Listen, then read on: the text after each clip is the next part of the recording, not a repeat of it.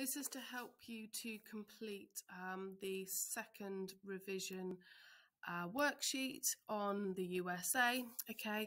And this is going to focus on the divided society, so problems and challenges in the 1920s, okay? Problems and challenges that America faced. You will need to use the revision guide, okay? That is labelled America 1920 to 1973, Opportunity and Inequality, okay? And you'll need pages 24 to 31 of that revision guide to help you complete this, okay? So you've got this worksheet here that we have produced, okay? And I would like you to use the revision guide to complete the worksheet as much as possible, please, on your own. And then in a minute, I'm going to go through my completed version, okay? Just be careful when you're reading these questions. So, for example, some of them ask you to actually do a couple of things. So it says here, prohibition, name 2 groups that campaigned for alcohol to be banned and give their reasons why. Okay, so don't just name those 2 groups, actually explain why they wanted alcohol to be banned. Okay, so just make sure when you're reading those questions that you are fully answering them. And then you're to finish off looking at this 12-mark question at the bottom of the worksheet. Okay, so if we just have a look at this 12-mark question before you start to answer it, there's some advice on here. Okay, so the 12-mark question is asking you to have a look at the Ku Klux Klan and, please, the Red Scare, and come up with an overall conclusion which has the greatest impact on America. Okay, does the Ku Klux Klan have the greatest impact, or is it actually the Red Scare?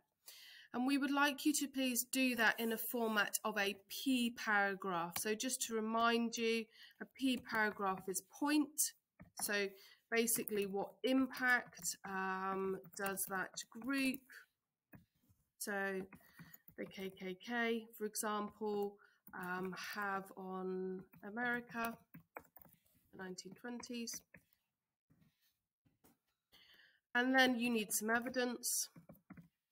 Okay, some facts, some dates, some statistics, and then you need to explain, you know, how does this show, how does this evidence show the impact the Ku Klux Klan had? Okay, so be really clear on that. You need to make sure, please, that you're using that point, evidence, and explanation for both the Ku Klux Klan and then the Red Scare. I take that as 2 separate paragraphs, and then you need to end, please, with a conclusion, okay? Which had the greatest impact? Does the Ku Klux Klan have the greatest impact, or does the Red Scare? Okay, make sure you're using those key terms like lynching, Palmer raids. You shouldn't be taking more than 20 minutes to write this. Okay, so that hopefully will give you just a bit of an idea of the structure and how to end up writing that 12-mark question. But we will have a look at it in a bit more detail in a minute. Okay, so pause the video and come back to it once you have completed this worksheet, because then I'll go through my completed version. Okay? Right, brilliant. I'm going to go through now my completed version. As you can see, there's quite a lot of information on here, so I will go through this with you. So, 2 groups that campaigned for alcohol to be banned. I've got the Anti-Saloon League, and I've got religious groups, in particular temperance groups, okay? So the Anti-Saloon League, they felt alcohol led to violence and crime. So that's the group and the reason why they wanted it banned. And then religious groups, they claimed it created social problems such as poverty, addiction, and debt. Okay, the next thing's quite straightforward. Define a speakeasy, so it's an illegal bar. Moonshine, which is homemade spirits that is sometimes so strong that it caused serious illness. Okay, I just added that on there, but it's homemade spirits, moonshine.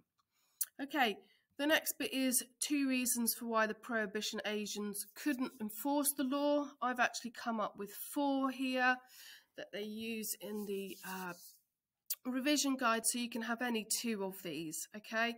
So please try and make sure that you've got these kind of facts, the statistics, because they really do help you answer these questions in detail in the exam. So you've got things like there are only 1,500 prohibition agents, and the USA has over 18,600 miles of coastline and land borders.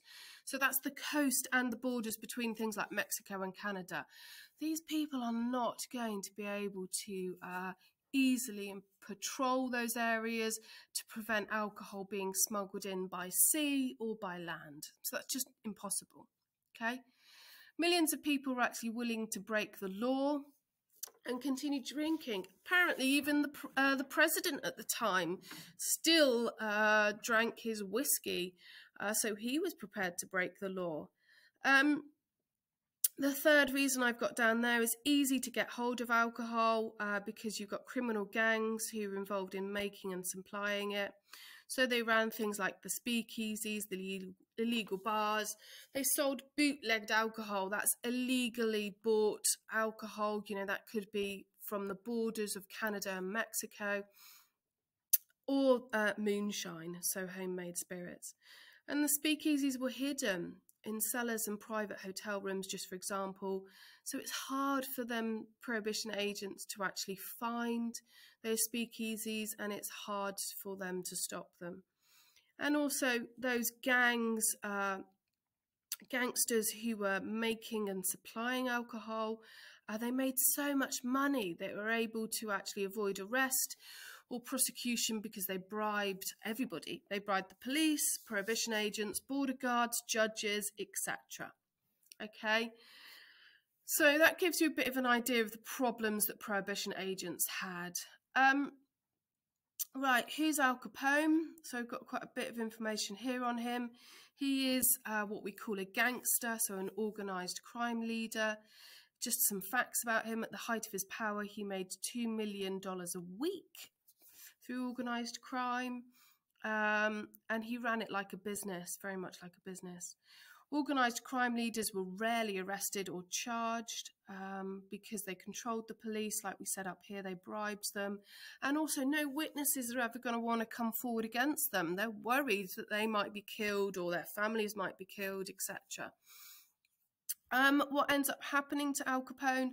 Well, eventually Al Capone in 1931 is actually arrested. He's not arrested for any of his gangster crimes, you know, murdering, prohibition, things like that. He's actually sentenced to 11 years in prison for not paying his taxes. So they got him on that one.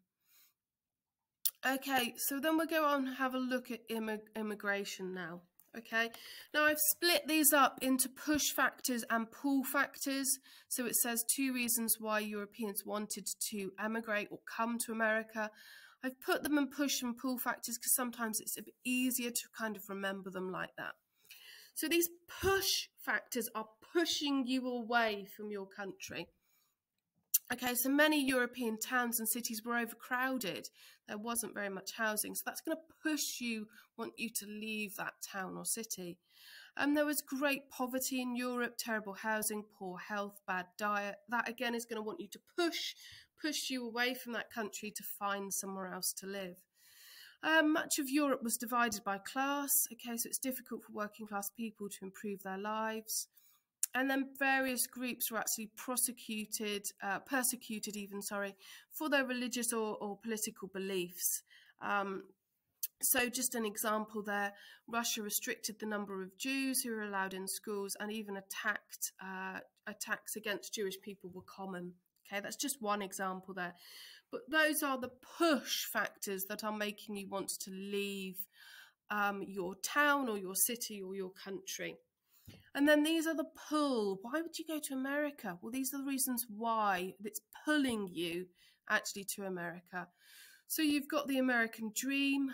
America prides itself on the idea that everyone had the right to achieve, particularly appealing to these working class people, okay, who had been in European cities. The standard of living is higher in America, so American workers are actually paid on average twice as much, double as much as people in other countries. So that's why you would want to be pulled particularly to America. American land was cheap and fertile, so if you were a farmer, you could go to America and hope to make a lot more money. And there's plenty of jobs, particularly in things like coal and steel and textiles, okay, which might attract you to go to America. Okay, so explain why the USA began to limit its immigration. And there's a number of reasons, so I've just kind of split them up here. In some cities, places like Chicago, New York, etc., new immigrants from Southern and Eastern European countries were resented. These people who were coming were often poor, didn't speak English very well, had unfamiliar traditions. For example, they were Jewish or Catholic, and America, remember, is Protestant. Mostly Protestant. So they've got, different religions, different languages, different cultures. So that's sometimes why they weren't accepted. You've got another reason: large ethnic communities developed in many large cities like Little Italy. So they're not integrating within cities, which might have created a bit of resentment. And World War I added to America's suspicion of foreigners, as did the Russian Revolution. So America starts to be worried, particularly about Russian immigrants, particularly Eastern European immigrants, that they might do the same. They might revolt, bring communism to America. Okay, so those are some of the issues with immigration. Right, let's move on to racial tension. So explain why there are so much racism in southern states. I've come up with 3 reasons here. So there are more black people than white people in the South. And because of this causes some push for racial prejudice and fear, really fear that African Americans might end up, rightfully wanting control, power, things like that. So this kind of leads to white politicians, often driven by racial prejudice and fears, tried to keep control by passing these Jim Crow laws. Jim Crow laws are effectively laws which allowed segregation. Okay, so separate education, separate buses, separate restaurants, separate areas of the cities that you would live in, that kind of thing.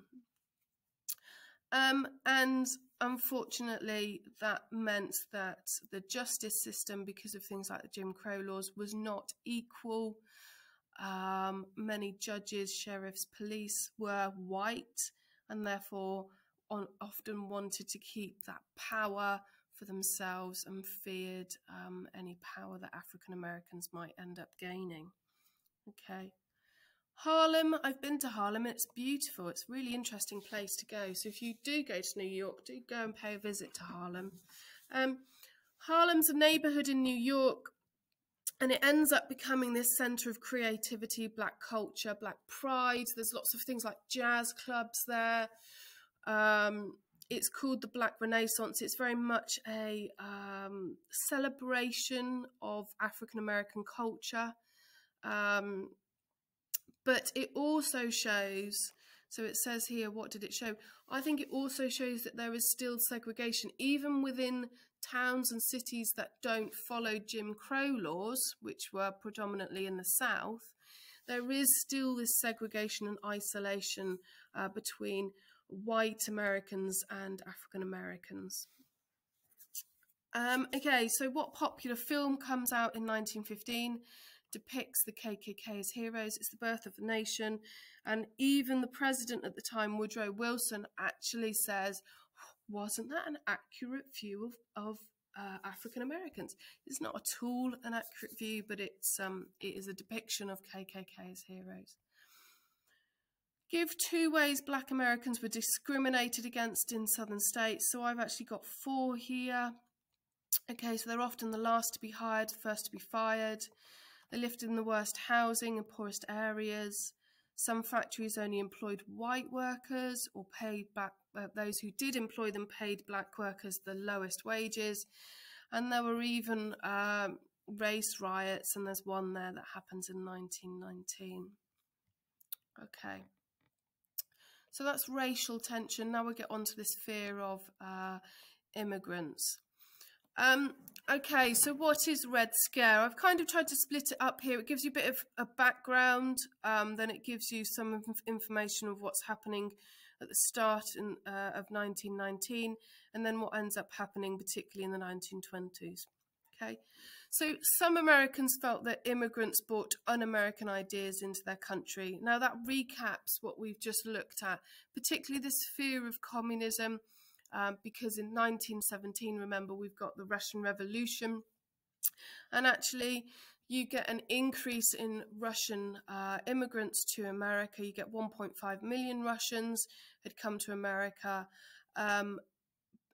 and that increases that fear that these Russian immigrants might end up bringing communism. And then you end up with the American Communist Party that's actually set up in 1919, and you end up with an increase in industrial unrest. Now, that's not necessarily just down to the growth of communism in America. There is also this demand for better wages and conditions too. Okay. Then we've got in 1919, in the middle of 1919, an attack that happens, a bomb that happens in the house of a guy called Alexander Mitchell Palmer.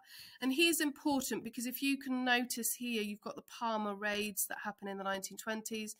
That's as a response to this guy, okay, Alexander Mitchell Palmer. He's the man who's in charge of American law and police, and his house is bombed.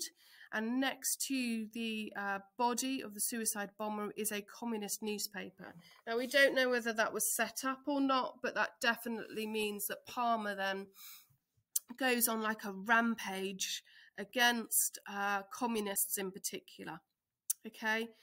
Later that year, you have another bomb that happens in New York, and 30 people are blown up. The bomber is not identified, so we don't know that they are communist or an anarchist, but it leads to this fear, oh, they could have been communist. And so it just increases this tension. And then in particular in the 1920s, you end up with what we call the Palmer raids. Okay, Palmer said he wanted to get rid of American communists. He has nicknamed them the Reds.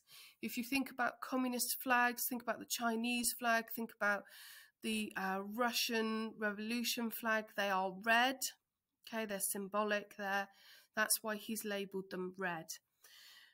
During the Palmer raids, and these are important facts that we know, okay, you've got around 6,000 suspected communists were arrested in 33 cities. Okay, so do make sure when you're doing these notes, you know these facts and these dates, because they will definitely help you with your revision.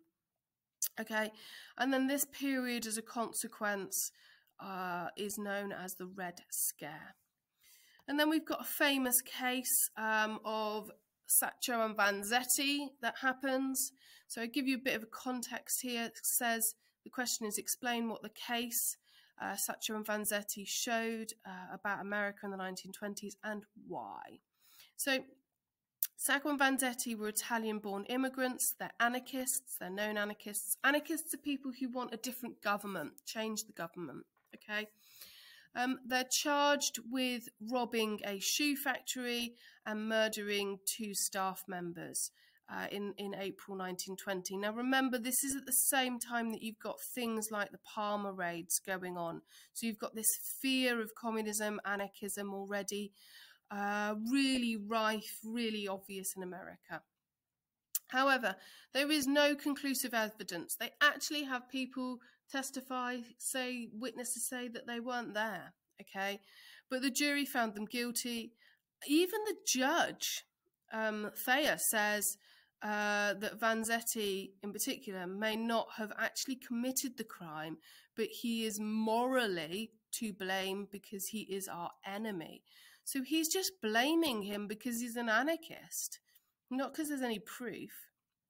The trial was reported all over the world. There is huge worldwide demonstrations against the verdict. The verdict is that they are found guilty and that they are actually sentenced to death. there is lots of attempts to try and get them off, but actually they are executed on the 23rd of August 1927.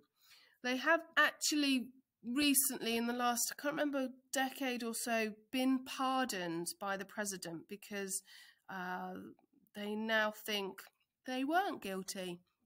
But at the time that we're talking about, okay, they were found guilty, and some people, lots of protests say that it shows real racism and real intolerance in America because they were found guilty only because of their race and anarchistic ideas rather than their actions. And I think you can kind of agree with that, because if you think about this, even the judge says they might not morally be to blame, but they are our enemy. Okay, so he's saying even without evidence, they're to blame. So hopefully that helps you fill out those questions and that information, okay, particularly on the problems and challenges in the 1920s. I want to now have a look then at this exam question, okay. So I've written one of the paragraphs for you just to help you give an idea of your structure. I haven't done the Ku Klux Klan, mainly because students find that one, I was going to say easier, but maybe easier is the right word to answer. So I've done the Red Scare one, okay, to give you a bit of an idea. So you need to make sure, please, that you're writing in this P structure. What's your point, what's your evidence, and what's your explanation, okay? The question is, which of the following has the greatest impact on America, okay? So you need to look at the Ku Klux Klan there in a paragraph. You need to then look at the Red Scare in the paragraph here, which I'll go through, and then you need to make sure, please, that you are having this conclusion. Which has a greatest impact, the Ku Klux Klan or the Red Scare on America, okay? And be really clear in that conclusion, because that can get you some really good marks there. Make sure you've got things like the keywords, lynching, Palmer raids, etc. Okay, so let's go through my paragraph quickly. What would be my point? So I've said Red Scare had a great impact on America in the 1920s. Can you see how I've tried to use the wording that's in that question? Great impact, okay? Because it caused widespread fear of immigrants, communists, and anarchists. I tried to be to the point there. Evidence, quite a lot of evidence here, stuff that we've already talked about. So I've said this is shown by the Sacco and Vanzetti case, where 2 Italian-born immigrant anarchists were charged with robbing a shoe factory and murdering 2 staff, okay?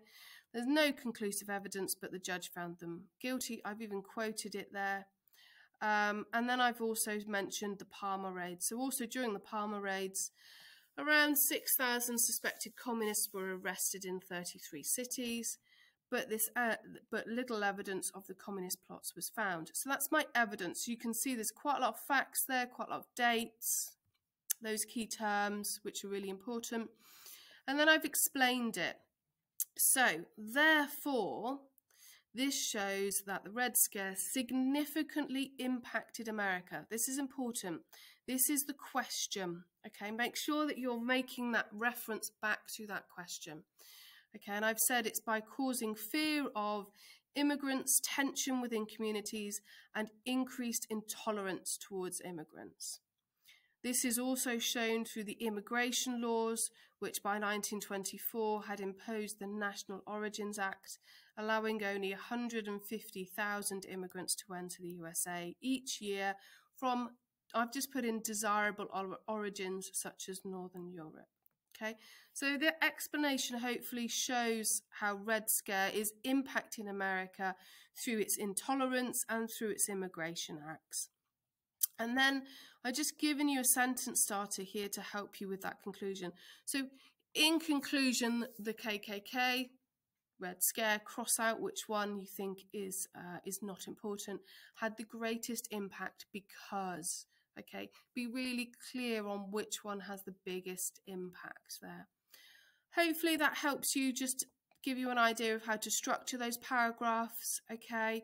and shows you how much detail you could include.